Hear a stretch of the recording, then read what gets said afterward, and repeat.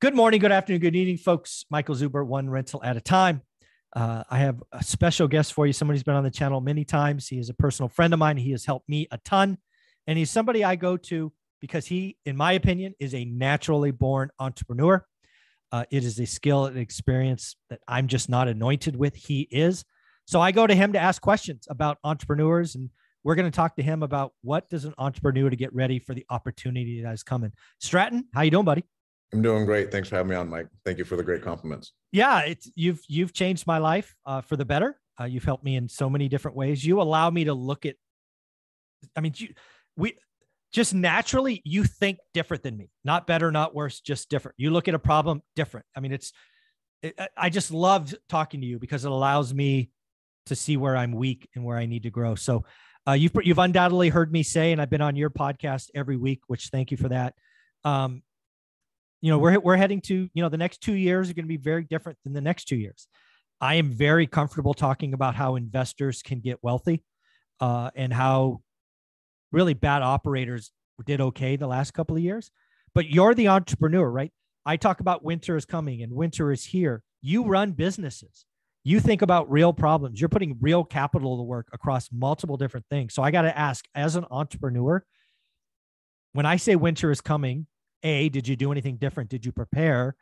And B, now that I say winter is here, what does that mean to you? So feel free to, wherever you want to go with this. I'm just going to listen. Okay. So number one, we cut out a lot of expenses. We did some layoffs, like we were bloated. And I just thought about getting more lean because I was all growth. I would go and I would break even month over month, but I didn't care because I knew all of that profit was going back into things that were going to grow that company. Mm-hmm. And I was going for more. I wasn't running the companies lean enough per se. Mm-hmm. Right. So we're hiring on someone and I was like, you know what, fuck it. You are going to have 20 hours of work a week, but you're going to grow into that 40 hours. And I know I'm going to need this just based off of this growth rate that we're having. Mm-hmm. And then I would take more off the other person's plate, right? And it's a little bit more of experience like a faster growing company, right? To where I'm really labor intensive in what I do. Okay. To where I have 100 plus employees and it's only a couple $1 million company, to where generally if you have 100 plus employees, I should be doing like 40 million, okay. like just to give you perspective. So it's really high labor.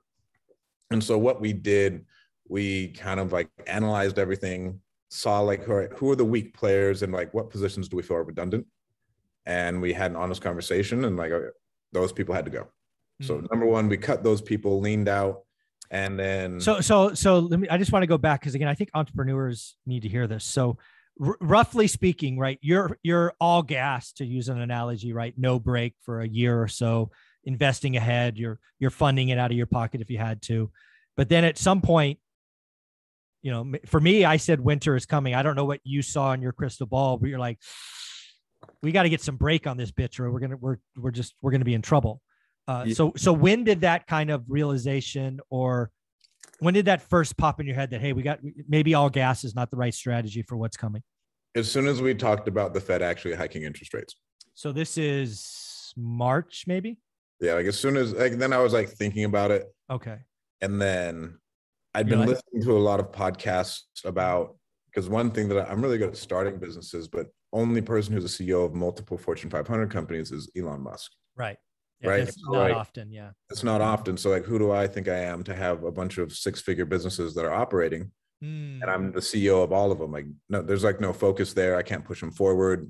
And even you saw with the social media company, one of our operators like died, or like it was a mess. Right. So with all those things and all those distractions going on, might as well, number one, get focused as an entrepreneur, no matter what market you're in, and then cut the fat. So I did that. Okay. All those interest rates going up. And then I knew if with that happening, I'm going to need more runway. And so I need that excess capital that I was using as like, let's say, investing in these new business ventures. I need that excess capital for actual runway if anything does hit the fan. Yeah. So this is what All In Podcast calls default alive, right? Or as an accountant, I would call cash flow positive, right? Again, a lot of people don't understand. You could be worth 10 million bucks. You could have a net worth of 10 million bucks and go bankrupt. You could have a 7-figure income and go bankrupt. It's about cash flow. And again, All In Podcast, full credit to those guys. Default alive. So you went from being all gas, the Fed has changed the market, and you're moving very quickly to default to live, which means you had to let people go. You shut down a business or two. And you're like, hey, the runway for this is going to be longer than maybe I was planning. So now you're default to live, to kind of steal a phrase. Is that fair?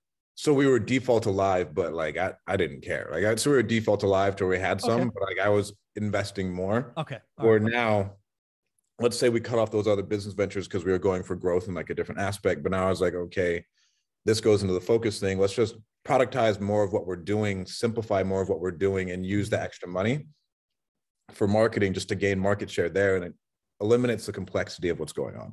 Okay. I like that. You have the social media company, the Airbnb company, you have like all these different things running. It takes a while to like productize that, get it all lined out, get an operator in place, and like get that thing actually rolling. Let's say the market knows you, like all of those different things, to where if we already have one, we know we have product market fit, we know we're really good at it. Why not just triple down on it, use that excess cash to grow that, and then we're good to go. Got it. So I think this is something Grant Cardone talks about a lot, certainly in his older videos. Basically, do what you do, right? He was a car salesman and ultimately trained people, a car salesman, bust your butt, and then save, and then buy real estate, right? Right. Yeah. So is that kind of the same mindset? We're going to do what we do really well. We're going to double or triple down on it to make more. And then all that excess cash is going to go into storage units or apartments or whatever it is for you. Is that fair?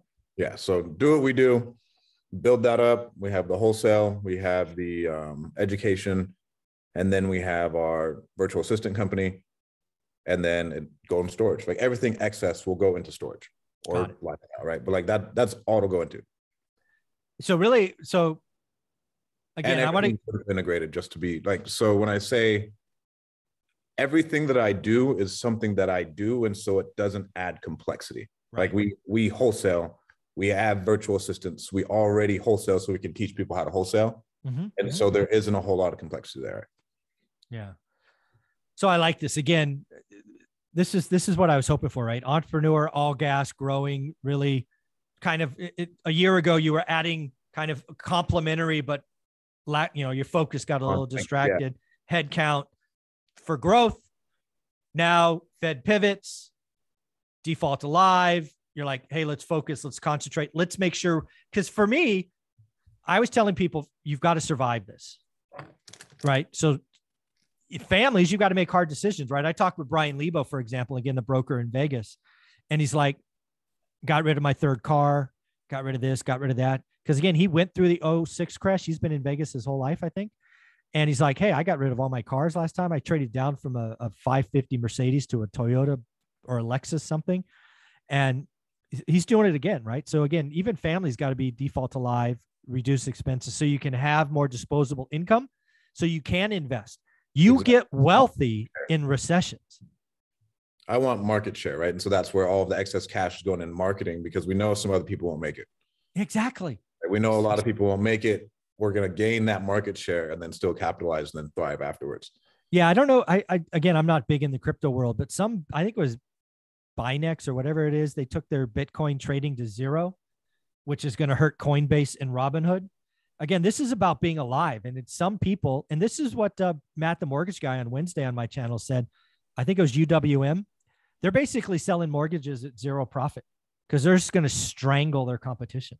Yeah. Like if you can do it, dude, and like weather the storm, strangle competition, again, where we talk about runway to where you can operate at a really, really low margin and you still feel comfortable doing that because you know, like, hey, 6 months worth, we're good. That's a really, really good place to be in. And then you can weather that storm, and then hopefully you can operate a little bit more, and then you can just keep gaining and gaining and gaining and gaining. Yeah. So this is your first recession as a CEO. Is that fair? Yeah. When you look at this, and again, if you don't know, totally cool. But when you're looking out there, are you like, we've got 2 hard years ahead of us, or do you not think about that? So I don't feel educated enough to call 2 hard years. I know it's here, so I operate as if it's here. Okay. And then we operate lean and take market share. And then if it comes out, when it comes out. Okay. I like that. If we crush now, we always crush, right? If you can make money now, I will make money at the top. And so if I can crush now consistently, it doesn't matter how long it lasts. I like that. See, that's why I love talking to you. So as you go through this, a lot of your competition and others, as we've said, won't survive because and again, there are people in the real estate industry that got just flat out lucky the last couple of years. They won't be around. There'll be less wholesalers, less agents, less flippers, less of pretty much everything. So how do we take it? How do you as an entrepreneur take advantage of that? Is it just by being focused, doubling down and increasing marketing? But you're going to increase marketing while others are probably cutting it, I'm guessing. Yeah. Cause I was talking on our podcast on mine. I was like, the number one thing that I really messed up on is during COVID, I pulled back a lot. Yeah, we started Call Magicians, but I pulled back on my wholesale marketing. Where in all reality, I should have been buying more rentals. Like if I should have just bought 2 rentals, it would have made me $1 million, right? Like if, like I could have made not $1 million, but let's say I went and bought that year 5 rentals, I could have made $500K in refinances. Yeah, Easy. exactly. Easy. Yeah. And we know somebody in the market that did that. I bought stuff and did that. So yeah, I mean, Exactly. 100 grand appreciation. You buy in 20, you refi out 22, lifetime low rates. It would have been easy. I get it. Okay. Yeah. And what is your podcast? Because it is something I look forward to every Friday that I'm a part of. What is it for the folks? The Winning Move podcast. In Stratton, where can people find you besides there? Instagram's probably the best place, at Strat Daddy. Awesome. Thanks, buddy. I look forward to episode number 2. Thanks, Mike.